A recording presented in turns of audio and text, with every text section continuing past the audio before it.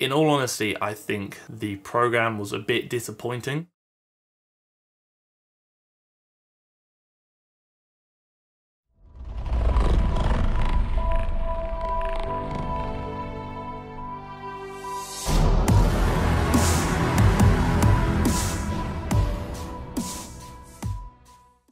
I come at you with another video today, and I come at you with a face that probably needs to be shaven. And this one's a bit of an interesting one, because this is somebody I've covered briefly in the past, but more for kind of different reasons. It's about time I do a deep dive on this individual, especially considering I did receive a few conflicting comments on one of the videos that I did mention this individual in. Let's address the comments. Let's actually do what needs to be done and deep dive on said individual, being LeanBeefPatty. But obviously, before we start, as I've already got your attention, you know what's occurring. Okay, so I set the challenge last video with the 500 likes in 24 hours. I absolutely obliterated it. Absolutely slapped it. I think we hit 500 likes in 3 hours. Absolute madness, so thank you very much for that. I do really appreciate it. But we're going to progressively overload. Same rules apply, 24 hours. We're going to shoot for 600 likes in 24 hours if we can. And if we do hit that, that would be bloody splendid, and I would really appreciate it. If you haven't already, which I know if you're watching this video, there's a high likelihood that you haven't, please do consider clicking the red button down below and subscribing to the channel, and potentially tickle the bell next to it so you get notified when I upload every week, twice a week. The more people who get notified, the more people who are ready to pounce at the video, means there's a higher likelihood that someone's going to be asked into commenting first, and that's what really matters here. End of the video, comment question of the week. If you have a question you want me to answer at the end of the next video, drop it down below for comment question of the week, and I shall do so. I've taken too much of your time already. We will crack on with the video, and I know what you're thinking, Harry, we can't do so without the headpiece and the attire change. You're thinking, oh, Bae's forgotten again. That was one time. I'm sorry. I still hate myself for it. I regret it. Please forgive me. But little do you know, I'm actually wearing half of the attire right now. Boom. Boom. Oh yes. Which means, I know what you're thinking. Wow. Athletic. Iconic. Dangerous. I know, honestly, the same words came to my head when I first saw this as well. Honestly, it's like we're on the same page. It's like we get each other. Honestly, I love you guys. Always backing me. I'm backing you too. Ready to run the London Marathon? That's a joke. I get tired running down the stairs, let's be honest. Me, you, gym session. I'm backing. If you're free, I'm free. The way we're going to approach this is a few things. We're going to speak about 3 primary topics. Number 1, this individual's TikTok, obviously LeanBeefPatty. Number 2, one of her programs. Number 3, her natural status, which was heavily questioned upon me releasing the video in which I claimed that I believe she is a natural athlete. Have you heard about this new diet? Put this soda up, I put this soda up, and I drop them.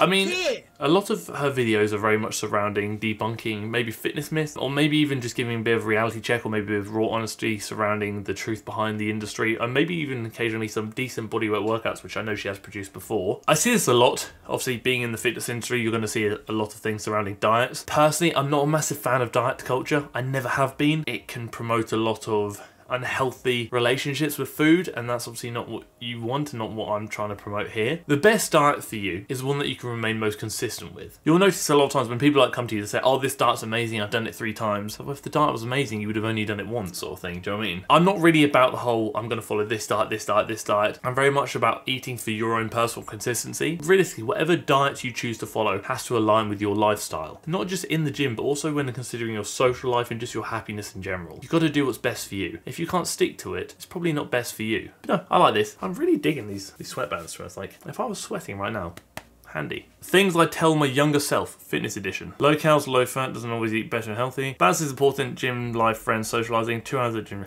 Yeah, basically, low calories and low fat also doesn't necessarily mean healthy. Fats and proteins are the only 2 macronutrients you actually need to survive. Fats play quite a vital role in bodily functions, be that hormone regulation and whatnot, so cutting out too much fat is actually quite a bad time. And again, low calorie doesn't necessarily mean it's right for you, especially if your calories are so low you feel horrendous. It's not really enhancing your life. In fact, it's actually hindering your life, and that's not what we want. Balance is important, gym, life, friends, socializing. I'm guilty of this, especially in the past. My life essentially revolved around fitness and eating, and I had no balance. I'd say no to social events if I couldn't get my food in. I'd say no to events if it meant that I had to train at a different time. I missed quite a few of my later teen years, like 18, 19, because I was so obsessed with training a lot, but not training very well, and eating a lot, but also not actually eating enough. Whereas now I train better, I eat a lot more, I've found far more balance where I can actually see my friends but do this and this, which is partly why I like flexible dieting, and I'm also making much better progress than I did back then. Fitness doesn't have to consume your life. You can focus on other aspects of your life as well. 2 hours plus at the gym isn't necessary, same thing, I'm guilty of that. I used to train for 3 hours a day and I do like 4 exercises because I was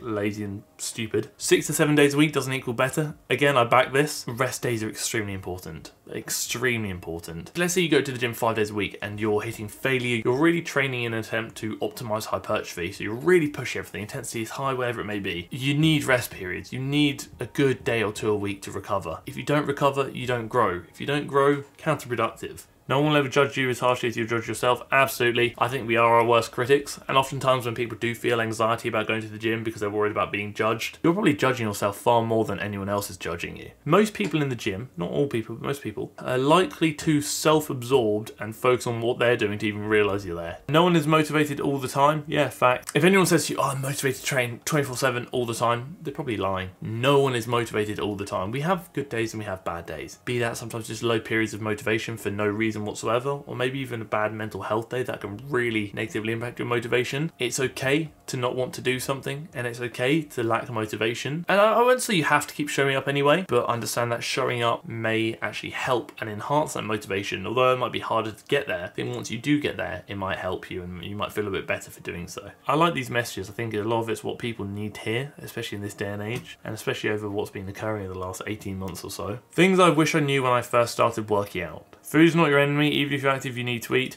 Yeah, 100%. I know it's hard, and for a lot of people, food can be deemed to be the enemy, but food is your fuel. If you had a car, you would put fuel in it to run it. You've got to kind of associate the same thing to your body. You have to fuel your engine if you want it to move. You have to fuel your body if you want it to do something and perform. I know a lot of people watching this may struggle with their relationship with food, and I can only imagine how difficult that must be for you. Over time, your relationship with food will hopefully get better, and you will start seeing food as not so much a reward, a treat, or something to feel guilty about consuming, but more of a fuel and a necessary part of achieving what you want to achieve. Food is fuel and food has function. It is normal for your body to fluctuate daily, don't stress about it. Again, completely back this. Be that weight, appearance, whatever it may be, there are so many factors to consider that could influence fluctuation. Water retention, the potential time of the month, so hormonal changes perhaps, food consumption, the amount of salt you've consumed, so many things. A pound of fat has about 3,500 calories. So if you've gained a pound overnight, unless you've been in a 3,500 calorie surplus, you probably haven't actually gained a pound of fat. You probably gained a pound of water. Don't stress about these fluctuations. They're normal, they're part of life. I do understand that fluctuations of weight and or appearance can be quite disheartening. If it took you X amount of time to build a muscle, it'll take you X amount of time to lose it as well. It's a lengthy process both ways. Let's have a look at LeanBeefPatty's 8-week program. Speaking of programs, did you know that in the description box down below there's a link to a free program template that I created, the TFNL tier system, which helps you structure your own training depending on your goals and teaches you a lot of things that you may need to know about structuring what I deem to be an effective workout plan. So if you want it, click the first link in the description and download it for free because, like I said, it's free. If you're eating calorie surplus, taking more calories than you're burning, you will gain weight. If you're thinking, no, that can't be right, I eat a lot, I'm still not gaining weight, you're not eating enough. Fair point. Oh, again, I was guilty of this myself. Good stuff regarding the mental and physical damages surrounding being in a deficit for too long. Moderation is key. This is good stuff. Talks about the importance of macronutrients and how she splits it. She eats 5 to 6 times a day, 3 meals, 3 snacks. Don't have to do that. Eat however many times a day you need to eat to reach your goals. Yeah, this is interesting. We're saying how she doesn't believe that one rep group is better than others. In fairness, it has been proven that you can grow in all rep ranges. The big myth used to be like, oh, hypertrophy is 6 to 12, strength is 1 to 5, endurance is 15 plus whatever, which means 13 and 14 have just completely been binned, they don't even exist anymore. But no, that's not true. You can grow in all rep ranges. The big key here is progressive overload. So doing more than you did the last session, be that heavier weight, more reps, whatever it may be. Interesting splits, which are going legs, rest, push, legs, accessories, rest, pull. I personally don't really like putting pull and hamstrings close to each other because obviously pull on the Sunday, legs on the Monday. I think if you're doing pull work, that may likely involve a lot of lower back stuff. Then if you're doing hamstrings and glutes, also a lot of lower back stuff as well. I'd probably try and move this around so there's a rest day between pull and legs personally. Let's have a go. So she's split into 4 exercises per day. We won't look at everything, we'll just have a look at the legs workout. So warm up, love that. I like a bit of warming up. It's very important. If you don't warm up, you're more likely to snap, and we don't want to snap. Exercise 1, light hamstring curls. I back this. I back back, starting your lower body stuff with an isolation to make sure the knee is moving well and the muscles are getting prepped for what's going to occur. Good exercise selection, I like that. 5 sets of leg curls, 5 sets of hip thrusts, 6 sets of deadlifts provided you're doing both of these, which I think you are, and then 4 sets of RDLs. Again, I'd mix this up. I'd probably go deadlifts before the hip thrusts, and then you can toy between whether you want the hip thrusts or the RDLs. I'd probably go deadlifts, hip thrusts, RDLs. It's a lot of volume. The way I kind of split this is I'd maybe do 2 or 3 sets of lying hamstring curls to failure, probably around the like 8 to 15 range, 8 to 20 range. Then I go into deadlifts, in which I probably do a 5x5. Then I go into hip thrust, in which I maybe do 1 or 2 sets of 6 to 10. Then I drop it down for 1 set of 12 to 20. Like same thing RDLs, I'll probably do 2 sets of 6 to 10, and then maybe 1 set of like 12 to 20, probably nearer 15 to be honest. Push day, overhead dumbbell press, dumbbell chest fly, rope push downs. The volume is a bit excessive. Bench press I'd have first, then I'd probably go to overhead press, then I go to tricep dips, then I go to flies, then I go to push downs, then I go to push ups.